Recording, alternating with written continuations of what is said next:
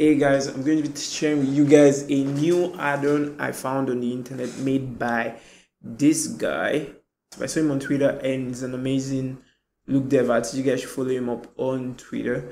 And he made this tool called Substance Tool. It's on GitHub. I'm going to put the link down below, but it's the best Substance tool I've ever used for Blender. It's like the best add-on. I don't know why Adobe hasn't created something like this. It actually imports and exports your file from Blender to Substance and back without any hassle. It's just like a nice bridge, and I'm going to show you guys how it works now. And I'm just going to create a scene, a sphere. I'm going to make two meshes. I'm just going to make a cube. By default, because they are Blender primitives, they are actually UV. Make sure your stuff is UV, because if they are not, it's not gonna work. So you need to save. You can't actually export without saving your file. So usually you save before you export anyway. So I'm gonna go to my desktop and just save this. I'm gonna save this crazy for some crazy reasons, and I'm gonna save this crazy. So why it needs you to save? Because it needs a collection, and it's going to, like, where you save your file, it's going to create a collection folder where it's going to store all your substance textures. But you can actually play with it. I'm going to show you how you can play with that and maybe make you customize your own stuff. But I want to just show you how cool this add-on is real quick. So now we have this sphere and a cube. So the next thing we're going to do, we're going to look for the add-on, which is called Substance. I have a lot of add-ons here, and this is called Substance.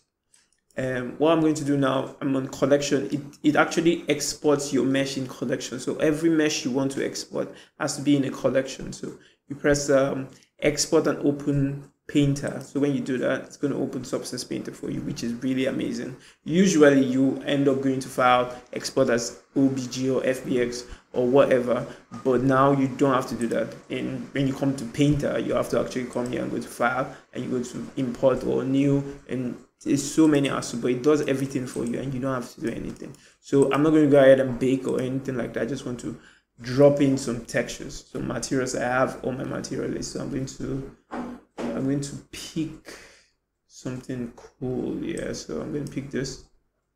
This one has some really nice patterns, and I'm going to pick another one and put in, I think this one's good. So let's style this a bit. So we have this texture and we want to export it back to Blender. Usually you will come here, you go to export textures. What I do is, like, I like to organize my textures so that when I'm importing them to Blender, it's very organized. So what I'll do is I'll export my texture set into different folders. So I might export the cube, then I'll turn off the cube and export the sphere. But I don't have to do that. The only thing I have to do is my output template, which is the template I want to use in Blender. So I'll go and make sure that I am using Blender Principle Shader. Then that's all I have to do, because it actually created the directory for me, which is textures collection. That's where I save this file, and I'm going to press export, and that's all I need to do. Then I can go back to Blender and I'll just go load texture. Now you can't see it yet because I'm not in a rendered view, so I'm going to go to render view, and let me change this to cycles, because cycles is better, and maybe GPU. Now we don't have lights in our scene, so we're just going to quickly add a light. It's just an HDRI, and you can see bam, and it's there. Nothing. You don't have to go into like your, like for example, you usually will go into a shader editor and we will do something, but look at what it did. Let me frame this real quick. So it did everything your node wrangler will do, for example. So usually we'll create a material, then we'll press like Ctrl+Shift+T, then we load our textures. That's a fast way to do it, or you actually have to import all these things one by one, which is crazy because we don't have time. So now this is really amazing, and the cool thing about this is we can actually go back to Painter. We didn't even save the file. So, oh, this is a wrong file. My bad. That's like a test I did earlier. So we can actually go to Painter and we can, let's say, add another texture to this one. Let's give it a sec to load.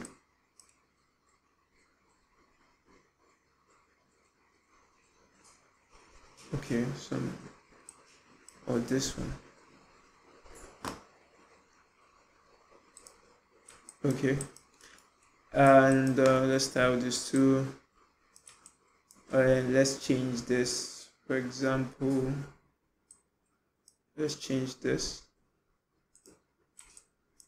Okay, I think it is slow because Cycles is on and is rendering GPU, so, and this is GPU, so I guess so. And we'll come back here and we'll go back to Substance and we'll say load texture. Yeah, oh, we didn't go to export textures, my bad. So we'll go to export textures and I think I can load now into comment. Yep, reload is back and it's working pretty fine. So that's it, guys. And I want to show you something cool again about this textures.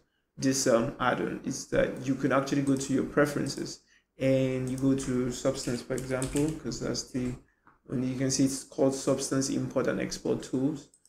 Really cool. And you can, this is my export path directory.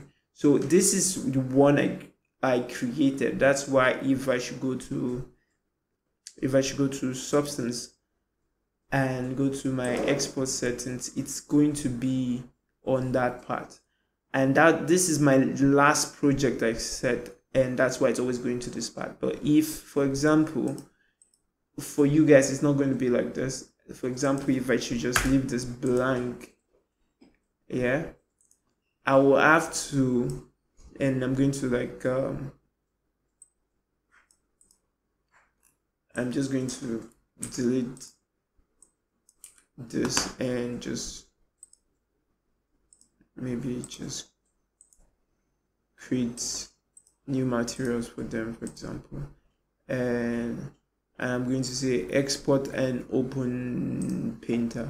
It's going to open Painter. I'm just going to get Blender out of Cycles render view so that I can be a bit faster because it's taking up my GPU. And so it's going to open Painter. Yeah, we know this. We know the drill. And we're going to come here and drop this here. Okay, then we're going to go to File, Export Textures, and so it's called Material, whatever, and we're just going to get Blender Principle. But now you can see Desktop Textures Collections. That's where it is because that's where I saved the file earlier on. And if I export now and I go back to Painter and I say load textures from Painter and I go back to, so we have our textures so fast. So it's crazy how fast this is. So if you use Substance in Blender, this is something I think you should use, and I think it's really an amazing tool. So hope you guys learned something from this. Thank you very much, and I'll see you on the next one.